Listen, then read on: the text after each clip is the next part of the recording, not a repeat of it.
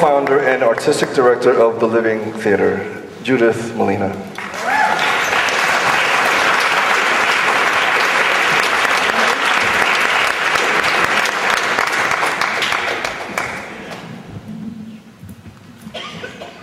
I'd like to read you two anarchist poems.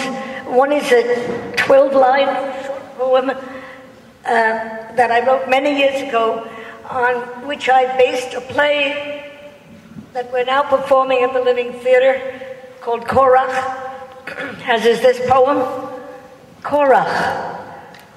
We are the children of Korach, whose sin was so grave that the Holy One opened the earth to swallow even his wives and his tent pole.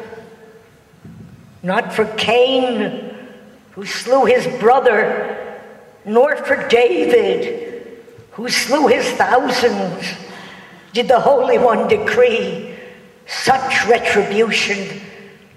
Only for him, who slew no one, but declared the heresy, we are all holy.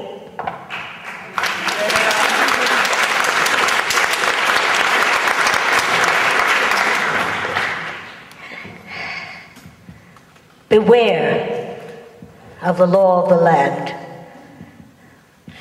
As long as the struggle continues between the unyielding man and the pliant female yearning, those who find reasons to hate will hate me because I am a Jewish woman who wrestles with the language that calls the Holy One he. Wrestles like a female Jacob, wrestling with a testicled angel for the sake of the pure word that ungenders holiness. As long as there's competition, someone somewhere will win, and someone will be a loser, and there the cycle of envy and fear has already begun to play itself out. Somehow, somewhere. Chaverim. If we were chosen at all, we were chosen to suffer and teach. History shows us abundant suffering and teaching and taking the heat. As long as there's a sacrifice in the temple or in the butcher shop, infringing the thou shalt not kill with 100 interpretations, someone will die.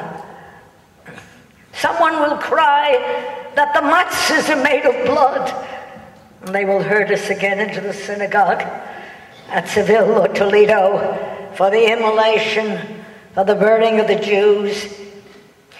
When I first heard it said that the Jews killed Jesus, I asked my father, the rabbi, how could this be? And he said, it was a Jewish custom under Roman rule, a Jewish country, and a Jewish court. He was tried by the law of the land, a Jew among Jews. I was aghast. I thought, beware of the law of the land. As long as there's a weapon, there will be hatred of Jews.